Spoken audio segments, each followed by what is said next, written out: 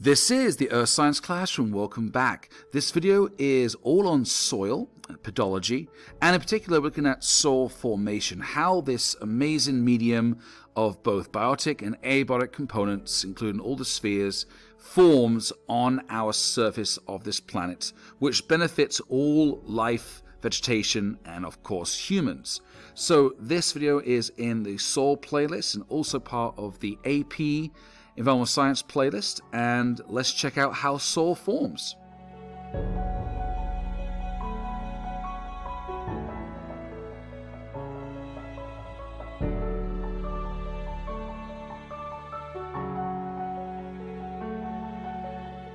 What is soil? So soil is an extremely thin layer of naturally occurring material that is a mixture of both mineral particles, air, water, pore space, and organic material, leaf litter, and organisms and animals. And it's dynamic, it's influenced by various factors which we'll get into in this video. It's a very open system, so energy and matter is flowing in and out of this layer. It is to do with pedogenesis, which is the development of soil, and it's looking at basically the 5 spheres and how they interact. So the cryosphere, anthroposphere, which is the humans, the biosphere, hydrosphere, geosphere, and atmosphere. So all the spheres are involved in soil and soil production, how soil is maintained, and this is critical in our ecosystems and biomes. So this video is going to focus on how soil is developed, how it is produced and formed, and there are 4 main methods of formation. There is addition, there is loss, there is transformation, and there is leaching. So these 4 main methods and agents are going to create the soil, but the soil can be dictated by different factors, different controlling factors that are shown right here, which is climate, organisms, relief or topography, parent material, and time, and we're going to go through each one in detail. How climate affects soil formation. Now, climate is defined as the consistent weather patterns over an average of 30-year period. So weather is daily and climate is long-term, is more chronic. So the climate is established by both the temperature, the latitude, the elevation, the proximity to oceans versus landlocked in the middle of continentality, and the wind direction, wind speed, and obviously the precip, so low and high pressure, and these various pressure belts, and if we can get rain, sleet, snow, ice, and how much of it, and how consistent, and also that's based on temperature. So the higher the temperature, generally the more evaporation, the less water will be in the soil, which would increase various constituents like the lime, the CaCO3 would increase, and the pH would also increase.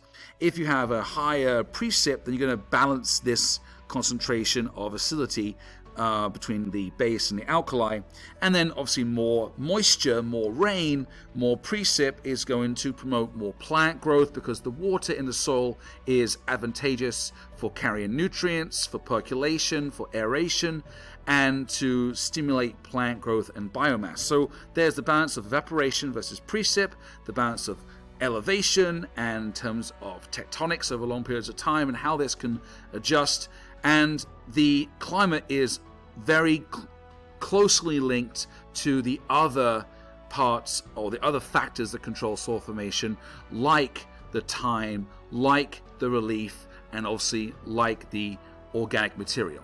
How parent material controls soil formation. So when we talk about soil, soil sits on and is partly composed of mineral particles, which comes from rock. So we've got to discuss the bedrock, or what's called the parent material, where the rock came from. So the parent would be that igneous sedimentary or metamorphic rock that is the layer right below the soil, which the soil is formed from initially. So this is closely linked to climate and how weathering is going to break down that rock through various agents and time and generate smaller particles of rock which the soil can start to form around and form a base. So the underlying exposed bedrock is very important to discuss. Now there's 2 ways to build this parent material through weathering, is the residual in place in situ weathering of the rock, or you can have the transported rock or material, rocky material, minerals to a location through various agents and various methods. For example, gravity, which is like landslides, rockfalls, or talus, is going to be colloidal. Water can bring in material that's called alluvial through rivers and streams, and marine through estuaries and oceans, and lacustrine, which is going to be through lakes. And ice can bring in material through glaciers and erratics and deposition from glaciers and terminal moraines. And wind can also bring in material that's probably obviously smaller in mass. That's aeolian or aeolian transportation. And this can bring in material, which is called loose, by the way. And this can bring in material that can start to form the basis for our soil. And different rocks, different materials, different particles have different rates of weathering, different levels of resistance. So it depends on what kind of bedrock you have, which will depend how fast the soil forms and obviously how quickly the particles are broken down to stimulate the growth of soil. How organisms control soil formation. So organisms can be broken into two sections. The pure animals, in terms of burrowing animals, worms, insects, bugs, and how they're going to disturb and reorganize the soil based on their habitats, based on their movement through the soil, and based on their day-to-day activities. Then you have the plants and the vegetation and the algae and the bacteria and the fungi. You have this breakdown of organic material through decomposition of whatever is on the surface vegetation, the biome, the different ecosystem. And you have the plant litter and the leaf litter and the trees that are going to decompose within the soil as a form of recycling. And the nutrients are recycled, the carbon is a store in the soil and into the rocks eventually. But you have the breakdown and decomposition of this material, organic material, that's going to turn into humus. Now humus is partly decomposed or finely decomposed organic material in the soil, which can be leached down and to help stimulate the growth of soil at different horizons and different depths, in terms of the B and the C horizon and the E horizon. So this biomass, this plant growth, is going to cause a lot of decomposition and create and add, in terms of addition, a lot of organic material into the soil, which will benefit the development of the soil into a full, mature, multi-horizon soil profile. So the humus is going to turn eventually into peat, and there are different levels of peat based on the original material, which is terrestrial peat, limnic peat, or telematic peat. And this decomposition will start the process of creating coal through burial and lignite into the rocks as a carbon storage. So this biochemical process during anaerobic conditions is vital in terms of creating a thick, productive and developed soil. If it's full of organic material, then the soil is classified in terms of its taxonomy as a histosols. And of course, the level of organic material is based on the climate, in terms of the precip, in terms of the temperature. How relief or topography controls soil formation. Relief or topography is the measurement or the analysis of how steep or gentle the slope is on a particular landscape where the soil is forming. So as the landscape is not flat, we have these range in elevations and gradients and slopes across the entire planet, and this would influence the development of the soil through how fast it can develop in terms of what is transported to and from that location and what can stay in that location for a long time to build the soil. So if you have a steeper gradient, you're going to have a drier soil based on the water movement through the soil, through gravity, and also the surface runoff and overland flow, and you'd have increased rates of erosion, and perhaps you'd have certain effects on weathering, how fast the rock and the material is weathered, and the ability for organic material to stay in one place. If the water is strong enough, it will take the organic material, the nutrients with it, and flow the water downhill away from the soil, creating a less developed and less fertile and thinner soil with poorer water retention and nutrient retention, which would affect the CEC, affect the plant growth, and affect the biochemical development of the soil. So the gradient is going to affect it based on the gravity and how fast things are moving down slope. So you'd have a change in thickness based on the gradient of the landscape. And this would also look at if it's facing the sun or facing away from the sun, the temperature, the climate, the altitude, the elevation, the amount of precip, the amount of weathering that would take place, and the ability for the slope itself to go through what's called mass movements, which is through gravity, which is creep, slump, and experience landslides and rock.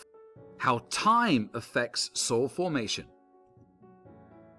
So with the acronym CORPT or CLORPT, either one you use, the acronym which looks at the 5 main factors that control soil formation, time is a underlying factor which needs to be there. So in terms of the length of time, the period of time, how long does the soil have to form under certain conditions? And if those conditions are consistent, then through time and through the exposure and continued action and process of these factors working on that location to develop the soil, you'll have a greater soil development than if you had less time. And in terms of a period of time, soil is going to take hundreds, if not thousands of years to develop based on location. And obviously soil can vary greatly in depth, in the horizons, in the productivity and nutrient level of the soil, and what it creates in terms of the vegetation, the biome, and the biotic components that it can control and handle in that soil. So the general formation goes from 4 stages, as you see, from 1, 2, 3, and 4. 4 is the final thick multi-horizon soil profile that you get in various locations, let's say temperate rainforests that have a very thick O horizon, A horizon, and established B and C horizon. The R is the bedrock. So the first stage is the rock is exposed bedrock, and you have weather and erosion to break down the rock over time through mechanical and chemical weathering, and you get the breakup of this material into a basic A horizon, the topsoil, and you have mostly rocky material as this base for the soil. Then more time continues, the factors continue, are consistent in terms of the organisms, the time, the climate, the parent material, and the relief and topography, and you get the third stage, which is the development of a C horizon, with the parent material being mixed up with a little bit of organic material, the A horizon topsoil being mostly organic material and a mixture of pore spaces and parent material that's been broken down even further, and you have a thin layer of just organic material, which would designate plants, vegetation, grasses, trees, shrubs, you name it, or animals, and decomposing material, and that will be your O horizon. And finally, you have a fully mature, over a long period of time, soil profile with multi-horizons that are clearly established based on their texture, their characteristics, and their color. And this could be feet, 2 or 3 feet deep from the surface down to the bedrock, and you have a fully functioning soil that would hopefully provide a biome and ecosystem for a long time based on how long this tectonic area stays consistent. Thank you so much for watching the video. I hope you enjoyed it. If you like it, please subscribe and hit the like button. If you like more on this content, please check out my channel, which has all these videos on earth science.